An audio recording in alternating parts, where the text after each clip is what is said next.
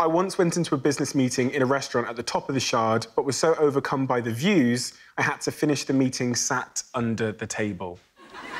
David's team. Are you afraid of heights? No. I'm just very into views. The view is just unbelievable of London, and I'm someone that's always been in awe of basically looking up. I write about that in my book, in fact. That's the first time anyone has ever plugged a book. There you go. That is why he's a successful businessman. And did you say you sat under the table? I went under the table after.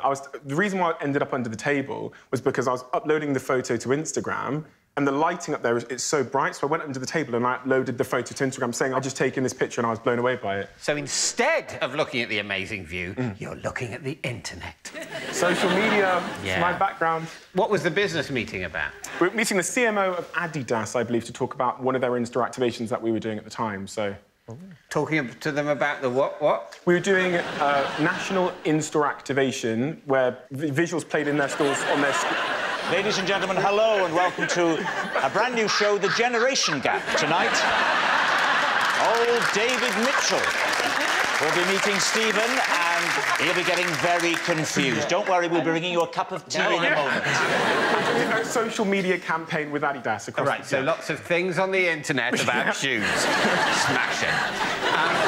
Right, what do you think? Is he telling the truth? Well, it's interesting because it sounded like the story. He was under the table because he was so intimidated by the view or scared. That's what I thought he was going to say. But no, it's the opposite. It's you loved the view and you were so keen to share it, because that's the thing is, you need to share it so that you can believe it actually happened. And that's the thing. We want to make a mark on the wall. Some build cathedrals, others tweet. We all want to leave a mark. What about you, Chris? I believe that Stephen is probably one of them kinds of guys that would like to relive the moment he's just had 5 minutes ago, rather than just having another moment. What do you think, Shirley? I think it's plausible, but I'm not sure. Yeah, we'll go with that. Well, I think we'll go true. You're going to say it's true? Yeah. Stephen, was it true, what you just said, or was it a lie?